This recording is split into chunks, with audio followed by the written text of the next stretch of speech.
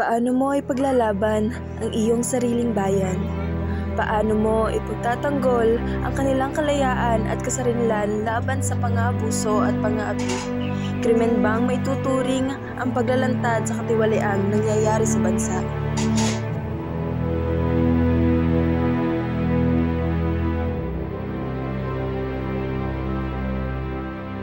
Okay class, wala tayong klase today, pero may papagawa ko sa inyo activity. I want you to write an argumentative essay about national hero. Kung sino gusto nyo, kung sino sa tingin nyo ang karapat-dapat na maging national hero. Is it Bonifacio ba or si Rizal? Okay, I want that done after 3 hours. Thank you. Sino ba sa'yo? Siyempre si Rizal. Bakit si Rizal? Nakakakubilig naman sa work niya like Elfili, Noli. Para yun lang. Hello, si Bonifacio kaya nagpatupad ng KKK. Sino ba sa'yo? Si Bonifacio nga. Ay, okay. Ano ba yan? Ay! Sakit! Ano ba kasi?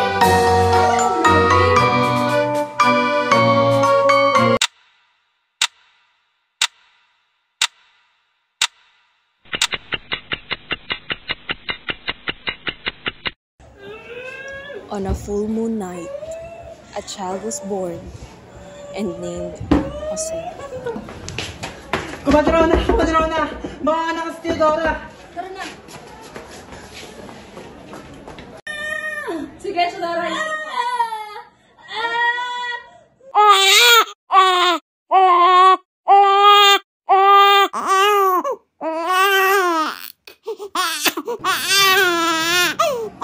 Binabati kita, Theodora. Ang laking anak.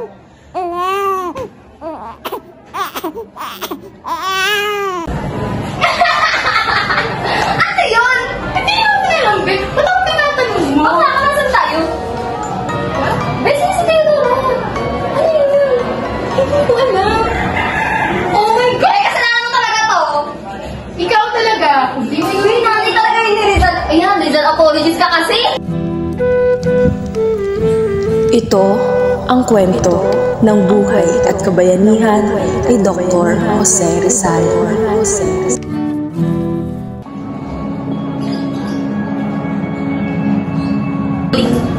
Buenos dias. Buenos dias, senyora. Pepe, ikaw ba may kaalaman sa wikang Ingles? Kaunti lamang ang aking kaalaman sa wikang Ingles. Eh, sa wikang Espanyol? Senyora, kaunti lamang din ang aking kaalaman sa wikang Espanyol. Isa kang Indio?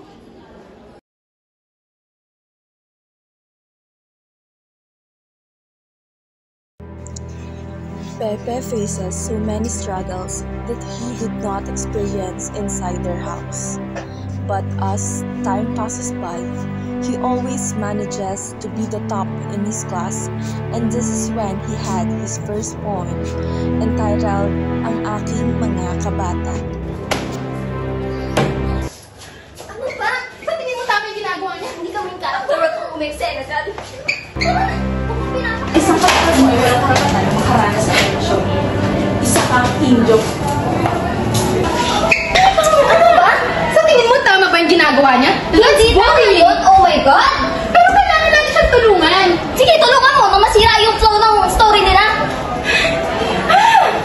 Naku, te. Hindi sa lahat ng oras tutulong ka, be. Sige, ikaw mag-ano? Hindi ganun yung sinasabi ko. Kailangan lang natin tulungan siya. O, tulungan mo. Tingnan natin kung ano mangyari sa story ni Rizal. Bini, natatanong mo ba yung dalawang babae mo? Oo. Kakaiba ang kanilang kausasuotan. Tila mga muher libre ang mga yan. Mangingialam ka pa. Sa damit pa lang natin na natanggi na tayo tabi dito. Oh, tingnan mo, pinagchichismisan tayo. Hanggang dito ba naman? Ang sarap sa sumasa.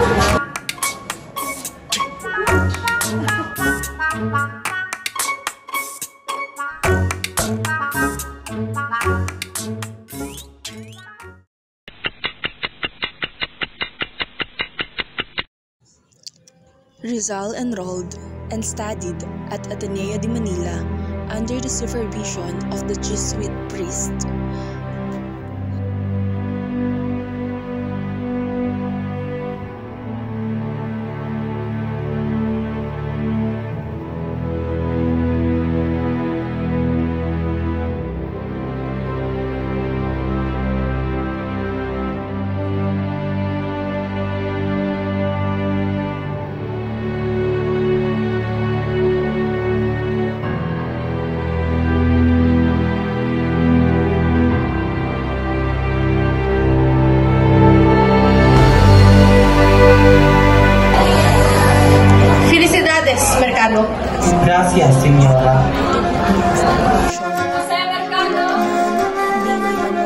own cause helped him.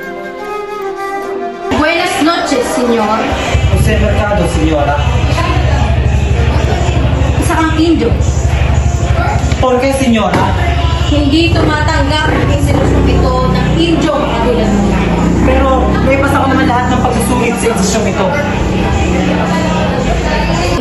Ayon kay Padre Burgos, kailangan kong baguhin ang apelido ko na Rizal upang makapasa sa institusyon na ito. Kailangan kong pumasa sapagkat maraming taong umaasa sa akin para sa bayan.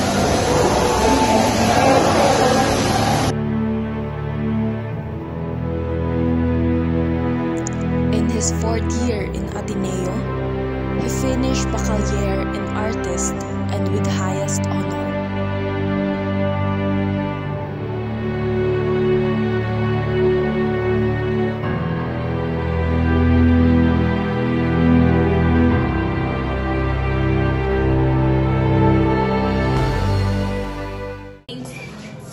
Ayoko na, pagod na ako. Gusto ko na umuwi. Ngayon kapag gaganyan, kung nasaan na tayo, lahat na narating natin. Ang dami natin pinagdaanan eh. Hindi ko kilala kung sino mga tao dito.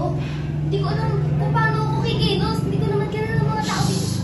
Hindi naman ako curious kung anong pwedeng mangyari kay Rizal, kung hanggang saan tayo dadalhin nito. Pakialam ko ba yung buhay ko? Hindi ko ma-figure out buhay pa kaya ng Rizal. Lagi na tayo ganito. Wait lang.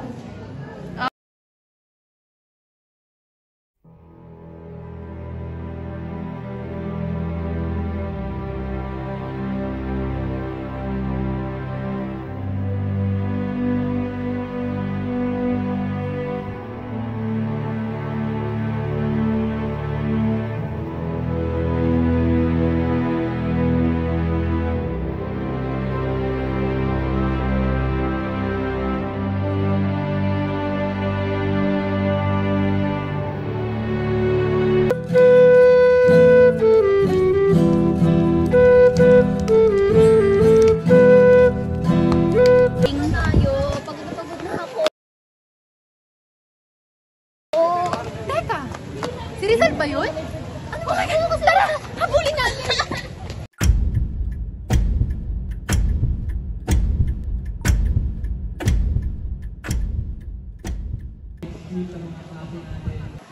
Pagod na ako sa ginagawa natin dalawa. Hindi ka ba napapagod? Hindi ka ba napapagod magreklamo? Mamaya marinig pa tayo ni Rizal dito eh. Bakit kung marinig niya tayo dalawa? Ay naibigay ng ating organizers kung ano Sabi sa'yo, nalilig tayo. Ito ang pasaporte, pumunta sa Europa. Pero paano ang mga magulang natin? Ako nang bahala. Gawin mo ito para sa ating bayan. Rizal gathered people to formally launch a reform movement called La Liga Filipina on July 3, 1892 in the Philippines. It is to speak of our rights in the most peaceful way.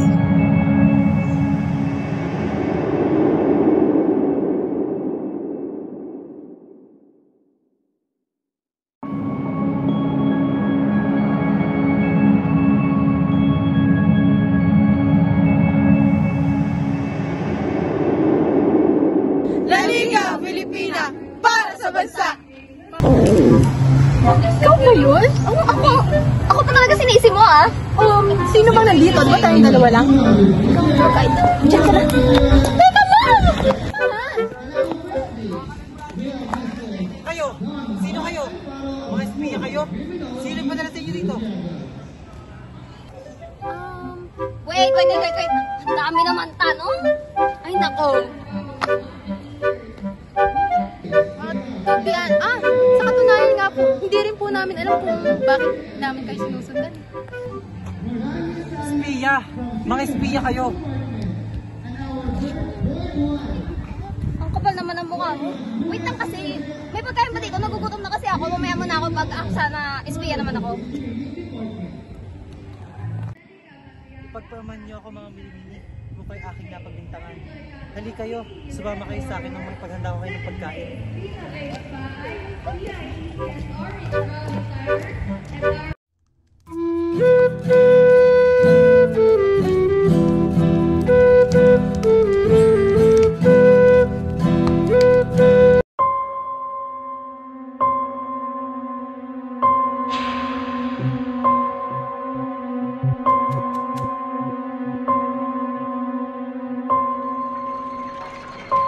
Bakit ka dito? What are you doing here? You don't belong here! Makabuti ng tao. Please get out! You don't belong here! You're a great person! Hindi ko talaga maunawa ng inyong mga sinasabit binibini. Pero kailangan ko pagbayaran kung ano yung nararapat. Kung ayaw mo lumabas dyan, ako na lang sasama sa'yo. Sabi mo? Bakit ka sasama? Nararapat. Hindi mo alam kung anong nangyari sa'yo. Anong gagawin natin sa labas? Hahayaan natin siya dyan? Oo, hayaan mo siya.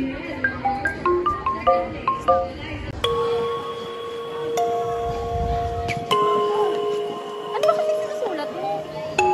Man has no better weapon than his intelligence, no using of force but heart. I wrote this novel to defend Filipino people from foreign accusations of foolishness and lack of knowledge. The cries and woes of my countrymen against Spanish colonial period.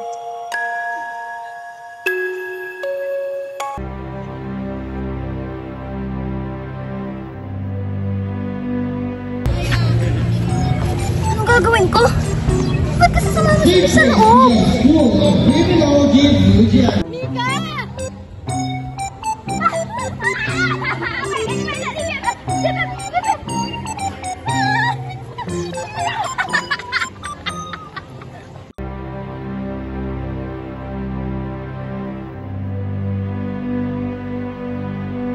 Mga kabataan, hindi ko na lang po kayo ng galing. Ang nagmula, ginagagal ko kayong makilala. Palagi niyo makakatandaan na kayong mga kabataan, pag-asa ng ating bayan.